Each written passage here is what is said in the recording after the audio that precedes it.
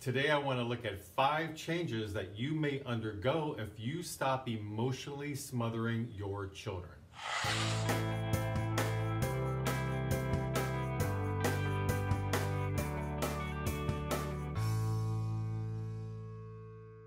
So obviously this video is geared towards you parents out there, but if you're growing up and maybe you're getting ready to have a family, or if you're somebody who's been emotionally smothered in their life, this video will be helpful because you can learn what not to do when you have your own children. But for you parents out there right now who are emotionally smothering a child, pay attention to these 5 signs, changes that you may undergo if you stop smothering your child. Because you're smothering the child for a reason. You're smothering your child, emotionally overtaking them, turning them into your little mini husband or mini wife as a way to avoid something uncomfortable in your life. So the emotionally taking over of the child is the symptom. So let's look in this video at the underlying reasons for why that's happening in the first place. So number 1, you're going to feel a void, some emptiness, some sadness. It may even verge on depression, but that's a good thing because you're finally willing to get in touch with your real feelings. And these sad, depressed sort of feelings won't last forever. But you're going to need to go through that like a mourning, a grieving, because in a way it is the death of a relationship, the death of a completely unhealthy, destructive relationship for your child that you caused because you wanted to avoid what? Well, it could be many things that you wanted to avoid. So that could mean you don't like yourself, there's self-loathing, maybe you have a lot of self-criticism about yourself.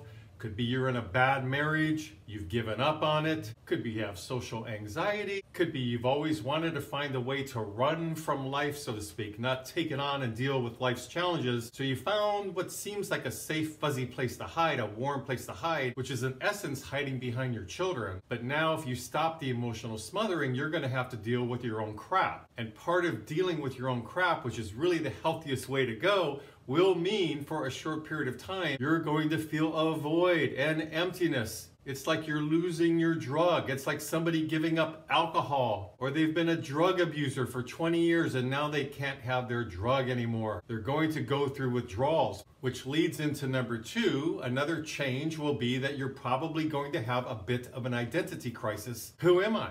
What am I? What are my needs, my goals, my sense of self without having to emotionally smother a child? I don't know what I'm about. I don't know who I really am. These are things you hear from parents who emotionally smother their children, especially if they have narcissistic tendencies, which parents do that take over a child. And narcissism just simply implies a person is making it be more about them than focus on the best interest of a child. Now that's their identity. They're the parent. They're the parent that is so loved. My child just loves me. So they tell themselves as a way to keep doing what they're doing, because quite often the obedient child is really thinking like, how can I get out of this situation? But they're too young to get out of the situation. So then they get a bit older and they run away like I did, or they stay with the parent perhaps for the rest of their life. Very codependent relationship. Maybe you were abused as a child and that's why you've taken over your child emotionally.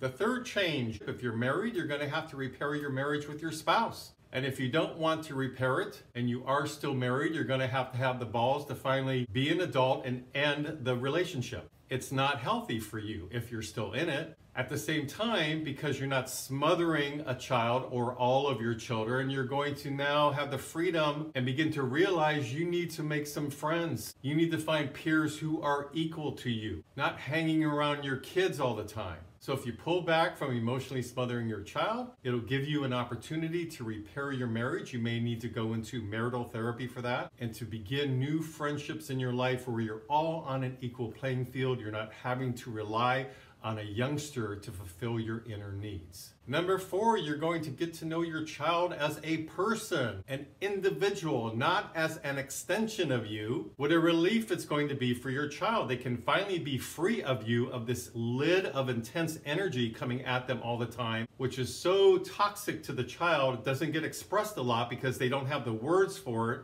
Or if they have the words, the parent who's smothering doesn't usually want to hear it. So now you're pulling back, you're letting your child just be, letting them find their own way in life, which of course is going to be so healthy for that child. And now the parent can have a new relationship with that child.